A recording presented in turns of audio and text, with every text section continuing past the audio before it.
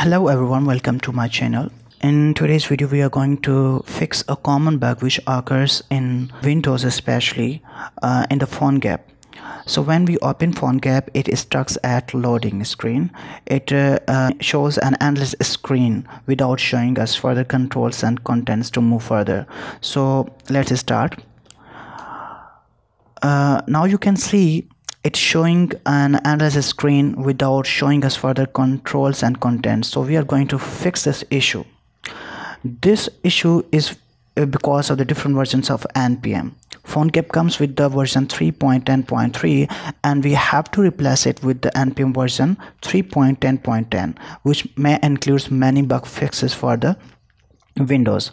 So we have to download the new version. So I have given a description link, you can download it from there. So we are going to download it first.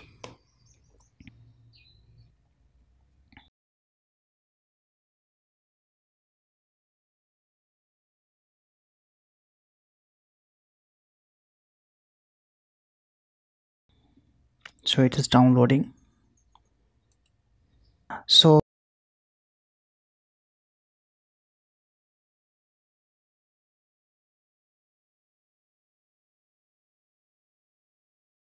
it is completed. Now we have to open it and extract the files.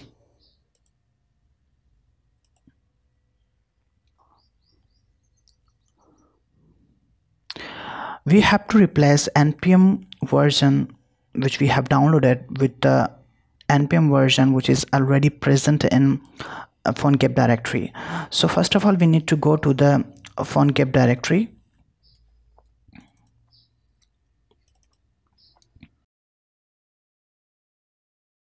Program files, Adobe. Phonegap is not present here. We know that Phonegap is of 32-bit. So we are going to in program files 86, which means 32-bit architecture system.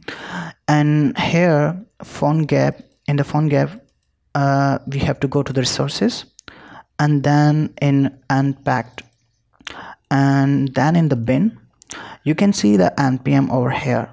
So we are going to replace this npm, the one we have extracted file, copy it and paste it over here.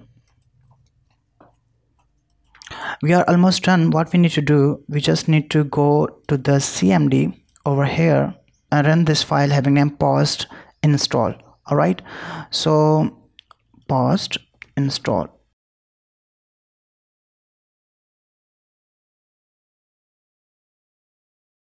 It's showing an error.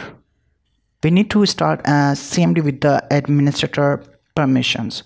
So here we go, cmd, open it with the as an administrator, and then over here copy this location, right click here on this PC, copy address and go to the directory, paste it.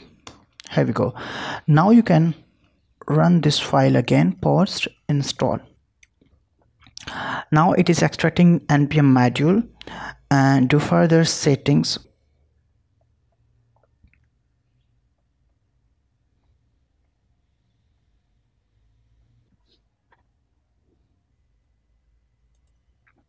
So now we have to open Phonegap once again.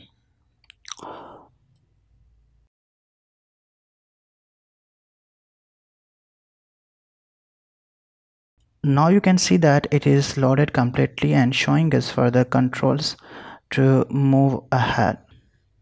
So here we go, we are done and the bug is fixed.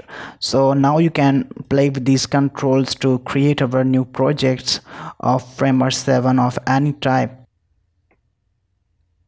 Guys, thank you so much for watching my video. Please like and subscribe my channel and press bell icon for upcoming videos. Thank you so much.